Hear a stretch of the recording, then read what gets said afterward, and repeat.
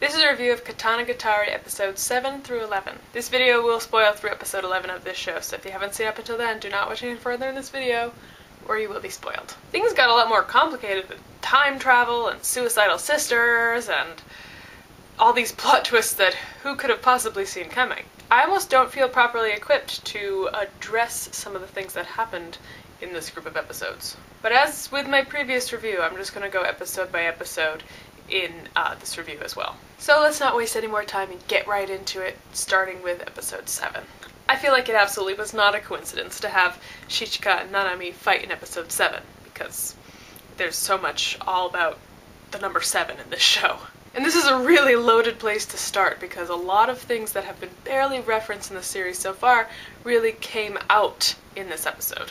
I mean, Nanami got her own little episode to demonstrate just how terrifying she is, but aside from that, she's been a fairly minor character. Honestly, I'm not exactly sure if I even know now if I understand Nanami's actions as a whole. At first, I thought she only went out to look for Shichika in order to get attention from him, and so she thought that by finding a sword and creating chaos along the way, he would find her more quickly. Then maybe it was about scolding Togame or showing Shichika how it's done. Or maybe it all came down to really just telling him about the flaw in his special move. Or maybe she just really wanted Shichika to kill her. Whatever her reason, I think this episode was an important turning point for Shichika as a character. Up until that point, we really hadn't seen him display emotion during any of his battles, even when his arm got broken or when people would insult him. Nanami made the observation and seemed a little disappointed that he appeared more human-like as opposed to sword-like, but this fight also accelerated that change rather than stop it. When he lost to the girl in the mountains, he was disappointed, but he got over it fairly quickly. When he lost to Nanami, he sulked for a few days until he was given some proper hints on how to defeat her. He began to change in the sense that he started to recognize his own humanity and his own free will, rather than just being a tool that Togame uses in order to carry out her will. As a result, he had to come to terms with the fact that he now had to choose to kill Nanami. So he improved his attacks, and he fought her again, but then he chose to save her. Of course, she didn't want to be saved, but at this point it's kind of irrelevant, because now, from now on, Shichika is going off in much more prominent ways to grow as a human rather than a sword. So now we as viewers come to expect a lot more emotion and personality from Shichika. And so then we moved on to episode 8, and a lot happened in episode 8, including Shichika continuing to show that he is more of a human than a sword. He was able to recognize and then pity the doll and look at the fighting style and reflect on how he used to be like that. Shichika gradually became aware of social situations and would become annoyed if people made fun of him or if he didn't want to do something. Now that he didn't really have any ties back to his island where he came from,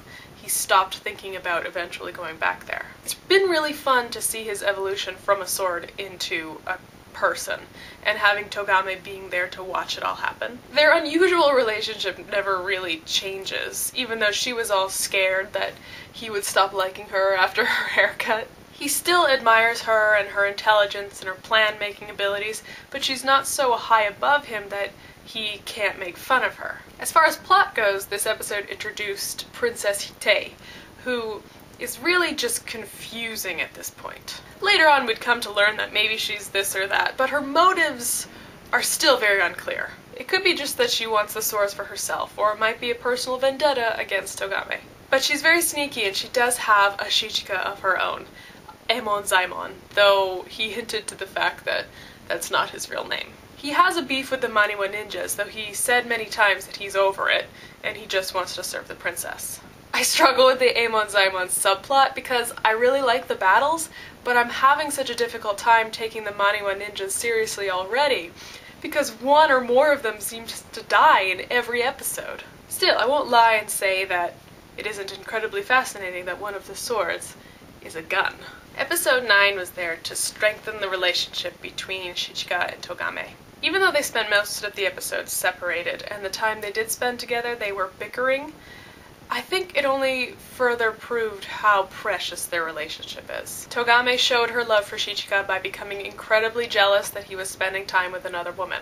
And Shichika showed his love for Togame by it never even occurring to him that he could hook up with another woman. As a whole, I did think that this episode was a little bit weaker than some of the ones that we've seen so far, especially considering the one that follows it. It was very repetitive, and it included the same gag several times of Togame misunderstanding a situation that was innocent, but it looked scandalous. It was also a lingering look at something that had already been established previously with just one sentence. Shichika physically cannot use a sword. This is a concept that would come back later to be described as a curse, which does make Shichika uncomfortable, although I do think that this was a concept that was already thoroughly explained enough and didn't need this much time dedicated to it.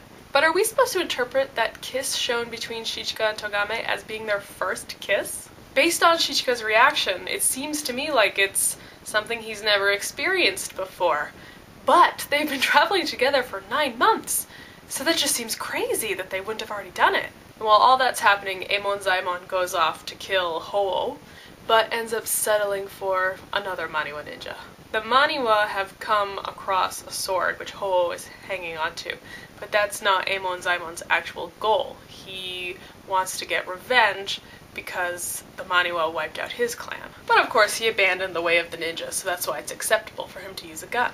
I'm beginning to sense a trend in anime where they try to animate wacky dreams, and I kind of saw that as episode 10's attempt.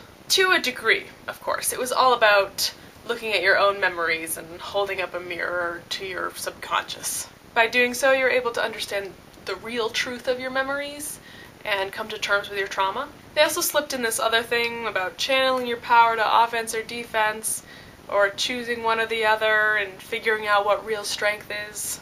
But it was interesting to finally learn about Togame's past and her relationship with her father, while also forcing her to do physical labor. Shichika was also forced to relive memories of women in the past who defeated him, and also the regret of having to kill certain women. And I did think it was interesting that they were all women. Actually, this is a super equal opportunity show if you look back at all of the sword owners so far. Of the 10 swords collected so far, you can eliminate the genderless doll and the genderless holy man. So of the 8 that have been collected, half of them were women and half of them were men. And because Shichika is a character who doesn't really see gender, all of their sexes are incidental, really. And that's what makes it really interesting, in my opinion.